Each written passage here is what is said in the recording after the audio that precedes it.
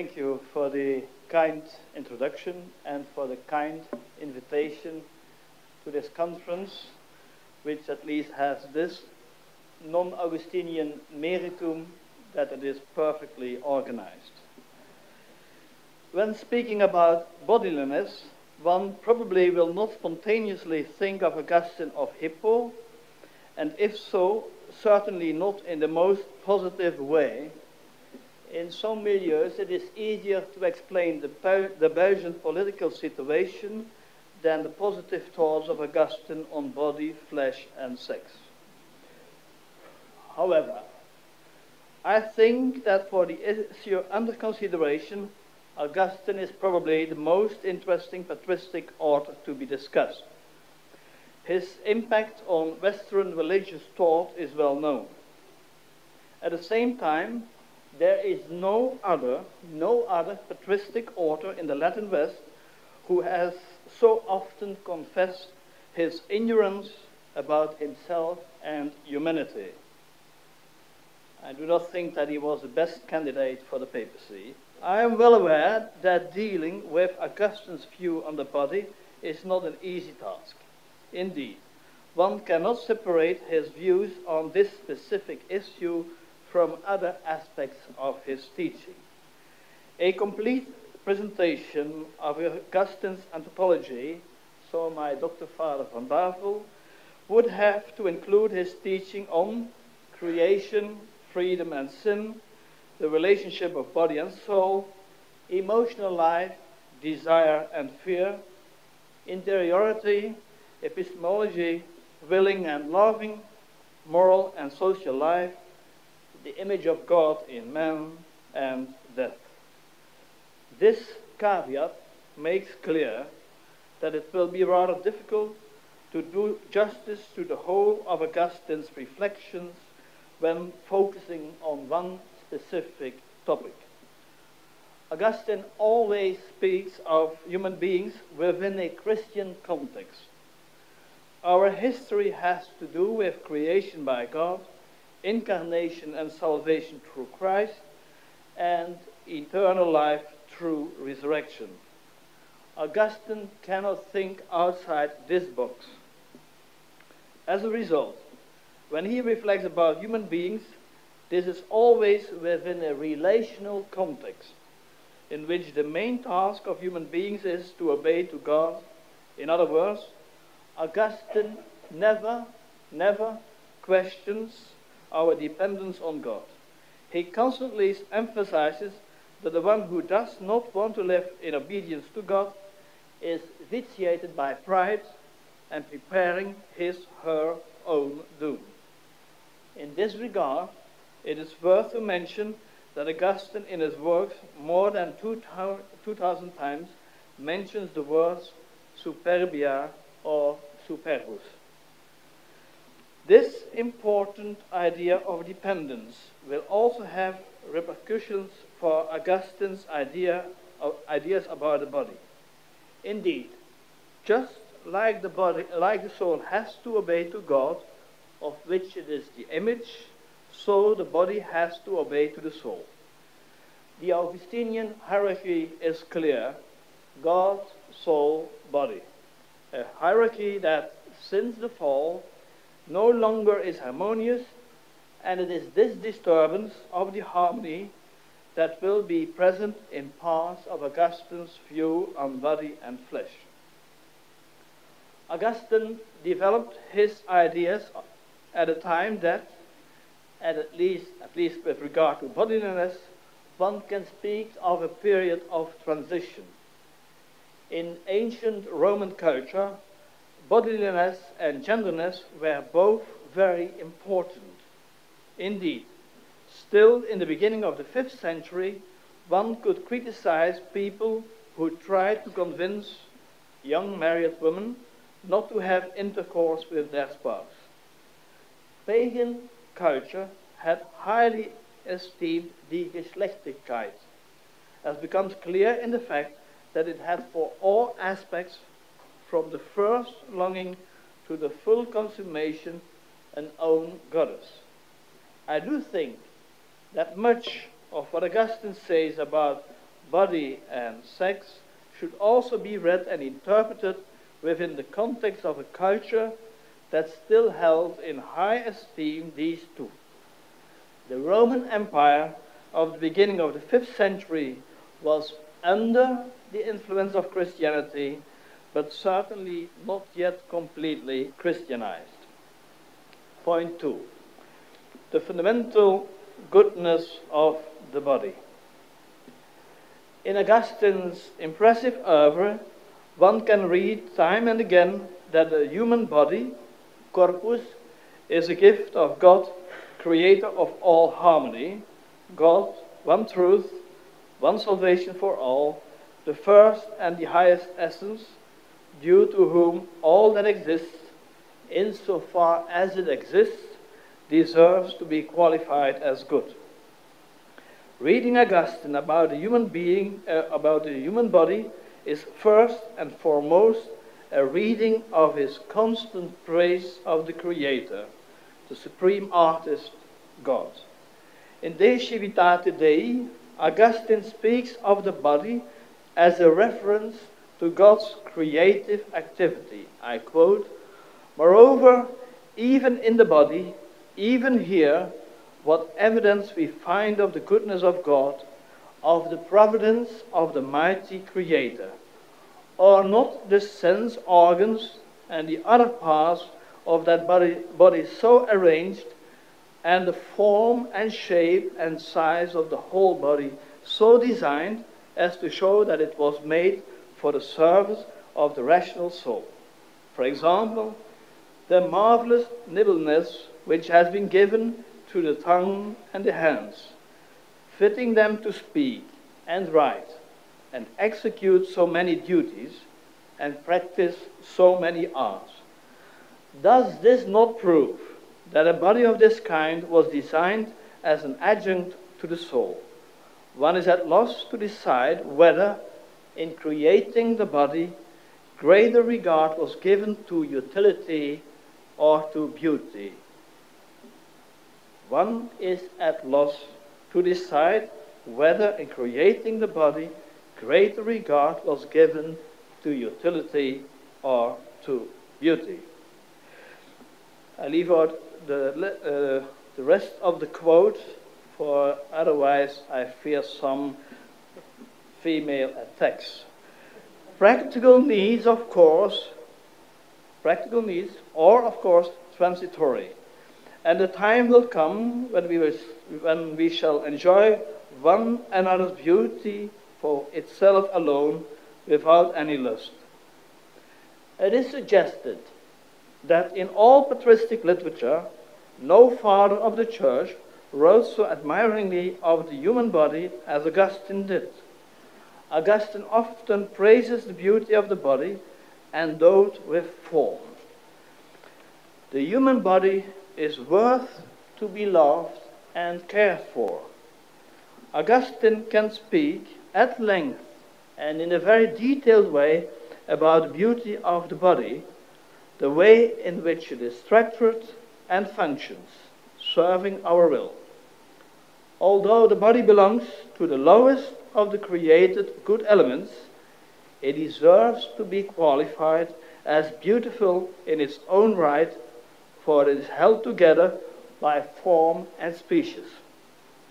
Human beings' bodies deserve, without reservation, qualifications such as good, harmonious, at least in case the souls love God, their master. Again, a proof that Augustine's admiration for and appreciation of the body must be read within a theological context. It belongs to our Christian faith that we praise our body even in its current status, where it aggravates our soul because of sin. Indeed, when we consider all things well, we are amazed about its species, the order of the members, the distinction of the senses, the erect stature, and many other things. Our body is much nearer and familiar to us than clothes. That's something you can easily understand when you're walking these days through Vienna. in the warmth of Vienna. Our body is much nearer and familiar to us than clothes, while the latter can be of help. They are not of help today. While the latter can be of help or function as an ornament, as in my case, the body belongs to the essence of human beings' nature. Between the two, there exists a lovely partnership, a kind of marriage, a sweet friendship that is such that we all, although knowing that we have to die, try to postpone the separation between the two. Augustine rejects the idea that we hold into contempt the body of death, especially those of the faithful, and just for their bodies have been the instrument of the Holy Spirit when realizing all good works. What people do becomes visible through concrete bodily acts.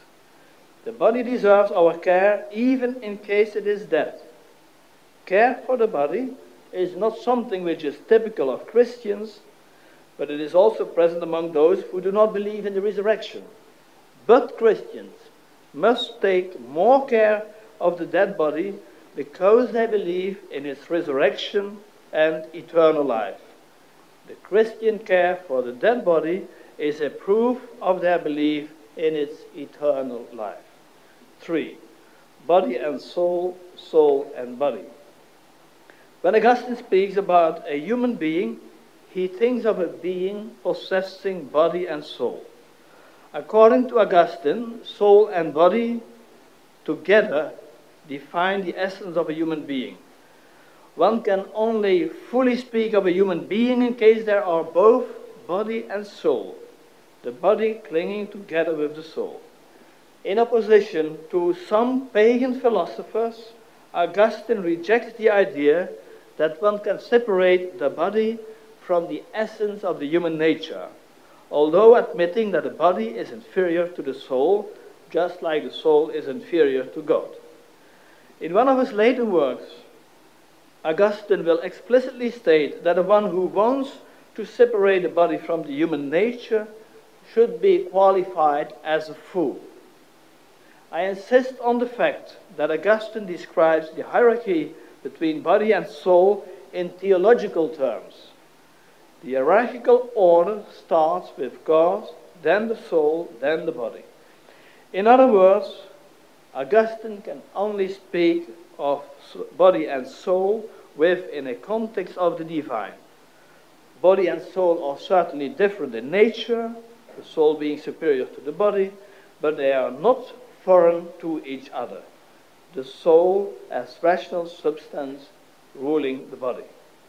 With regard to the soul, I do not discuss in details the distinction Augustine makes. And I will go over to line 120 for the translators.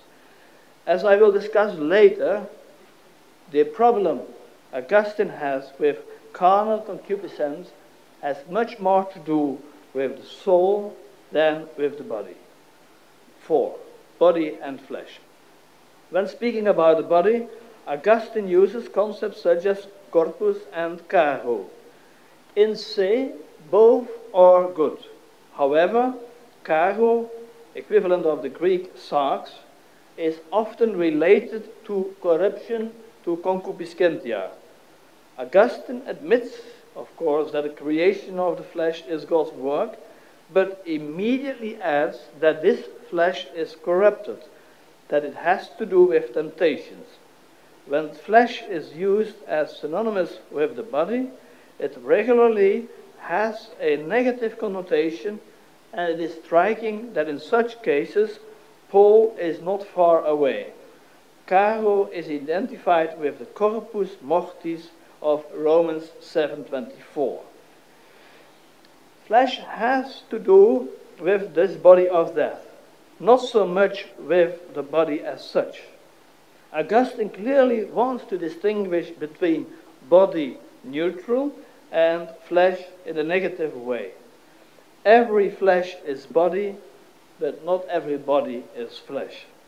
In essence, flesh or body of death are constantly related to evil, to fallen nature, to the absence of being, not to the being as such. No wonder that Augustine's image of flesh as prism resonates the Platonic idea of the soma sener doctrine. Let it be with this nuance that the flesh in se remains good, for all beings are created by God.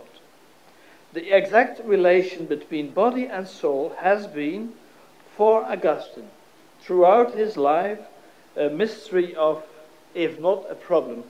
In his last work, Opus Imperfectum, when dealing about the origin of the soul, he ends his argument with the conclusion, nescio. I don't know it. One can easily collect a series of texts that make clear that the body aggravates the soul, and that the soul is imprisoned in the body and the like. However, at the end of the day, the rational human being is the problem, not the body.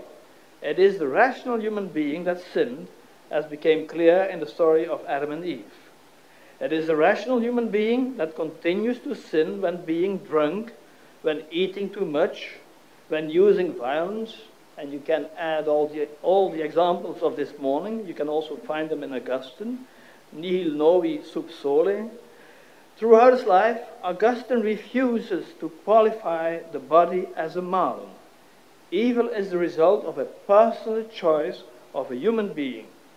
The flesh in itself can never be called an evil. When Paul speaks about the flesh, he also has in mind the human being. The same is true of Augustine. Augustine rejects the idea that one excuses our flesh because of sins and vices. For our flesh, created by God, is both in its nature and all good. The one who suggests that the flesh is the cause of all evil behavior does not sufficiently take into account the human nature as such, a clear critique of the Manichaean dualism. Augustine also disagrees with the Stoic depreciation of concupiscible and irascible appetites. One must regulate them, not extirpate, for indeed Christ himself showed emotions, as became clear when he wept because of the death of Lazarus. Although Augustine highly esteemed the Platonic philosophy, it is exactly on this point that he rejects their negative view on the flesh. The one who suggests that all evil for the soul comes from the body errs. The Platonic idea that our desire, fear, joy, and sadness come from our body and are the cause of all sins and vices is not in concordance with the Christian faith. The corruption of the body that aggravates the soul is not the cause of the first sin, but its punishment. It was the sinning soul that made the flesh corrupted. Augustine thus insists that one must put the blame on both body and soul, i.e., the human being, not on the body alone. Also, bodiless beings such as the devil and the fallen angels, the so-called hell's angels, can sin.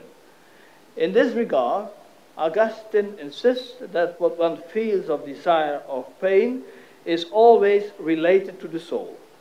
When we say that the flesh experiences desire or suffers pain, we or some part of our soul are affected by what the flesh experiences. I quote, "The pain of the flesh is nothing but a distress of the soul arising from the flesh, and a kind of a disagreement with what the body is suffering." For Augustine, feelings such as fear belong to the soul, not to the flesh. Feelings such as pleasure, hunger, thirst, or lust are preceded by a kind of appetite we feel in the body, but we experience these things as our own desires. In other words, all what the body experiences is a human experience, the whole being involved in it. For Augustine, the body is certainly not the enemy of the soul, a substance that must be separated from the soul. The Augustine of the Pelagian controversy is often described as a pessimistic old man. However, in the debate with Julian of Eclanum, this Augustine insists that the human nature is worth to be healed because it possesses evil, not because it is evil. Our nature is vitiated, but isn't a vice. This is not merely lip service because of a polemical context. Augustine, time and again, insists on the fact that Christians believe in the resurrection of the body, and in this regard, the distance between Augustine and Porphyry is enormous and significant. While for Augustine, Christ becoming man is both a proof of the goodness of the body and an invitation to humility, Porphyry's idea, at least as presented by Augustine, is well known: omne corpus fingendum est. Indeed, what Porphyry misses, according to Augustine, what Porphyry misses when rejecting the idea of a bodily resurrection is precisely the humility of God who became man. And indeed, for Augustine, once our flesh will be our dear friend throughout eternity. It is when our last enemy, death, will be taken away. For Augustine, there exists a sweet consortium between body and soul. In my view, it is therefore a bit too easy to suggest that Augustine remained a Neoplatonic dualistic thinker. As is said, there is a hierarchical order between body and soul, but at the end of the day, their unity is more important than their differences. And now we go over to the hot topic of sexuality. When Augustine converted to Orthodox Christianity, it should be reminded that Manichaeism, as present in North Africa, deserved to be qualified as a Christian sect. And in quite a number of its teachings, important elements of the Christian faith about Christ were present.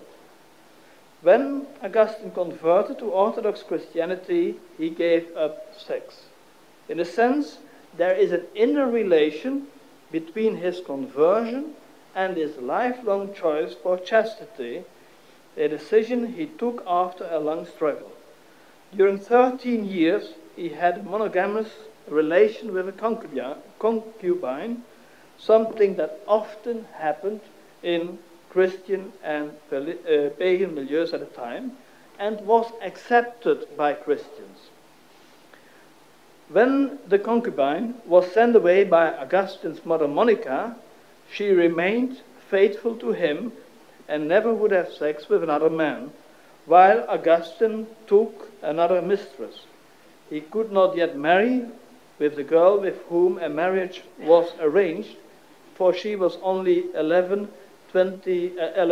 12 years old, Augustine at the time being 31. He needed a mistress, for he was not able to live without sex. When longing for a life in chastity and continence, he prayed to receive this charisma, but not immediately.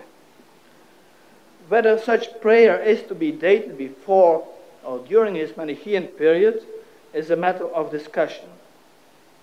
Once Augustine had taken the decision to convert and to give up sex, he avoided to meet women alone. Every possible stimulus of sexual relations seemed to be a danger both for him and his monks. As a bishop, Augustine considered friendship, not sexuality, as the essence of marriage. Sexuality was considered as an evil married people could make good use of. As part of the concupiscentia carnis, it was a result of the fall and a stimulus for sinning. especially in the controversy with the once married Julian of Eclanum, for whom sexuality was seemingly never experienced as a problem. Augustine repeated time and again that sexuality was an evil. Julian of Eclanum radically opted for the goodness of creator and creation. Julian was a nuanced defender of the goodness of sexuality. For Julian, concupiscence belonged to the human nature as created by God. It was necessary for the procreation, a mission given by God to humanity, and this from its very beginning. Concupiscence, according to Julian, therefore deserved the qualification good. Let it be a mediocre good, not a magnum aliquot bonum. It was an instrument needed for procreation, a concrete manifestation of concupiscence in its diversity. It is a feeling inherent to our bodily nature, a sense of the flesh as created by God. It was a good insofar as it was used within the legitimate framework of marriage in view of procreation. Apart from the qualification good for concupiscence, Julian in fact held exactly the same positions as Augustine. However, this Italian aristocrat had never been troubled by the dark Augustinian concupiscence. Julian was of the opinion that a disciplined Christian, gifted by freedom, could control and direct sexuality. He did so not, as is often suggested, not because he was an arrogant man, but because he believed that God had created human beings as responsible beings, gifted with a free will, able to do what was ordered by God, for God himself had created humanity in such a way that it was well equipped to meet God's requirements and avoid sin. Augustine could not accept that since the fall, concupiscentia carnis could ever receive the predicate good. Concupiscence had become an intrinsic feature of the mortal flesh.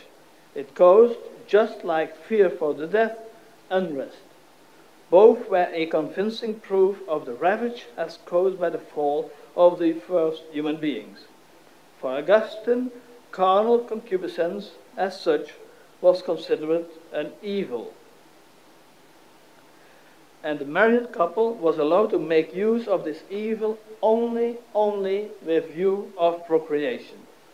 It might well be that in case Julian had not urged Augustine to dispute with him, Augustine's view on sexuality would have been evaluated in another way than is the case today.